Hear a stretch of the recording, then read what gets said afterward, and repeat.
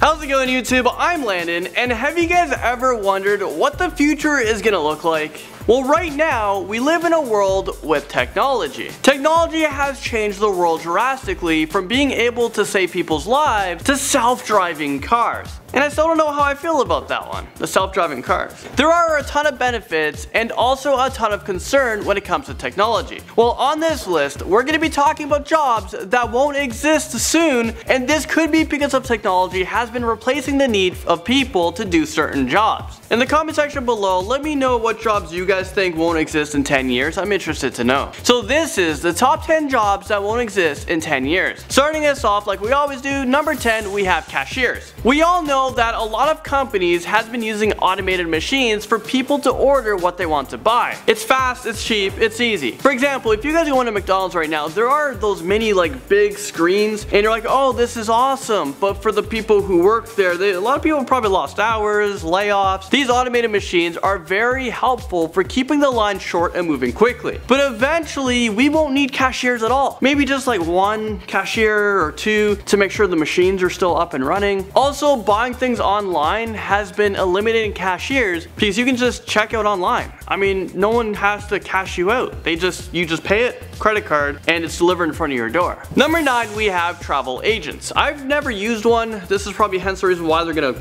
be all gone in 10 years. Over the recent years, I see more and more travel agent locations shutting down because I'm just not using them. No, it's because we're just not going there. And the reason why is because we're all becoming familiar with booking online. There are now websites and apps that make it easier than ever to book your dream vacation. Why do you need a travel agent when you can just type in hotels.com or go to Expedia? You can cut out the expensive middleman. The middleman you don't want. The middleman who's in your back pocket. The middleman who, yeah, you guys get it. Travel agents usually just direct you to hotels or flights where they get a little bit of commission, even if it's not the perfect trip that you want. It's still, it's decent. Even when you go to airports nowadays, you don't see a lot of travel agents at the counters of the airlines because, yeah, that's all animated as well. You can now check in online. You can walk up to the baggage area and it's animated. You can just beep your bag in, get the little sticker thing, and away the bag goes. Hopefully away to your destination and not lost. Post service comes in at number 8. With millions of people no longer feeling the need to send anything in the mail, this is a huge hit for the postal service industry. Technology is destroying the need for post service. It's much faster to text someone, email, or even to call them. You can also scan and send important documents if you have to. Forget about sending it in the mail. Way too long. Let's face it, post service is just too slow. The postal service used to be a huge booming industry, but now it's been at a red light for a while now. The postal service is actually losing a ton of money, which is why there's been major layoffs in major companies. Number 7 are taxi dispatchers and even taxi drivers. The taxi industry seems to be stuck in the past and didn't adapt or accept the new world and the technology world. Companies like Uber and Lyft are totally destroying the taxi industry. The taxi industry has constantly tried to battle Uber in court and doing protests, causing the company to burn millions of dollars. I think instead of burning millions of dollars, why not adapt to what's happening now? Create an easy app. You become the better Uber. I like Uber because you don't have to deal with money all the time. You just go in, you have a good ride, it's a rating system, you only pick up the people that have good rating systems. And taxi drivers, for some reason, all they want is cash. You go there, you're having a night out, you're a little bit tipsy, you don't have cash, you want to bring out your debit card, credit card, and for some reason, they're just gonna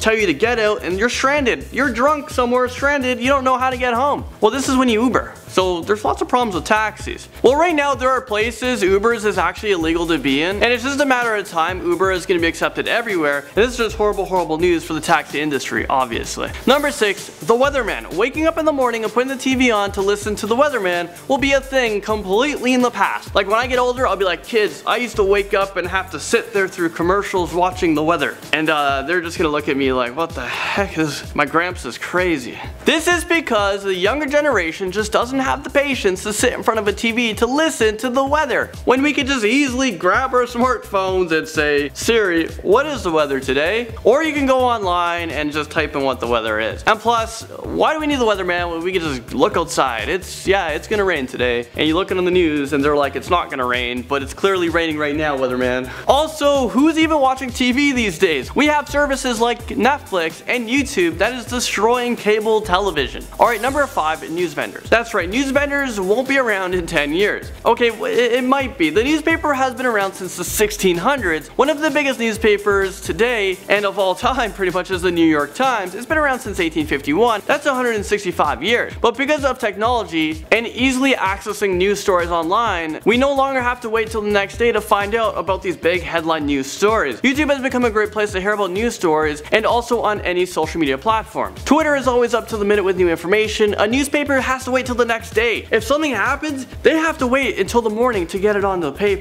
Newspapers can be limited to how many stories and how many pages can be printed. With Twitter, there are millions upon millions of tweets that you can just read. You can read what people have to say, their comments, their responses. It's more engaging as well. What are you gonna do? Have a newspaper and write out your response to it and send it back to someone? And also, you get to access your word puzzles online. There really isn't much point in reading a newspaper these days. At number 4 is social media experts. It is obvious that social media has become very prominent in our day-to-day living. Because of this, a lot of people are being hired on as social media expert managers. However, the skills and knowledge that are associated with the fields will become more common knowledge than specialized, and eventually people will be able to figure things out on their own without having to pay someone to manage their social media. We become the social media experts. I don't need an expert if we know how to do it. I can post a picture, do some hashtaggers. Moving into number 3 are telemarketers. There was a time when you absolutely did not want to answer your phone because you thought it was a telemarketer trying to scam you, or for you to sign up to something just useless. Like, I don't want to sign up to a newspaper service. Bro, I got the internet. Well, they still exist, but a lot of them aren't actually people anymore. They were replaced with automated robots, like robocalls.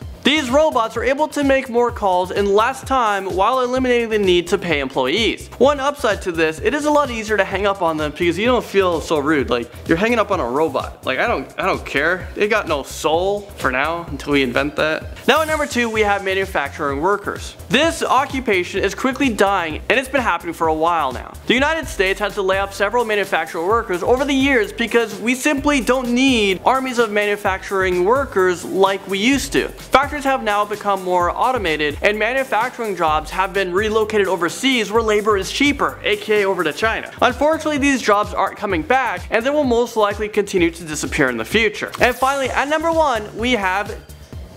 Am I reading this right? We have YouTubers? Okay, this is a very scary one to me, but I've learned that all great things come to an end, no matter how impossible it sounds. I mean, I don't think I'm going anywhere for a long time, but anything is possible, which is, it sucks. YouTube has been around since 2005, which is just 12 years ago. We have all learned that this is a world of technology and a world of competition. There might be the next YouTube platform that is much better. YouTube has made a ton of mistakes. Maybe there's something out there that has learned from YouTube's mistakes, and they're gonna create an even better platform. Hashtag no ad apocalypse. We have to be naive to think that YouTube will last forever, but you know what? YouTubers will just jump to the next best thing. We all know that we've had many YouTubers over parties, and we just experienced a YouTube boycott that eliminated a lot of big YouTubers. But actually some of them are slowly coming back. KSI is back, Scarce seems to be back. There's people coming back. Hashtag YouTube is here party. Well, there you guys have it. Thank you so much for watching this video. I'll see you guys all in the next one.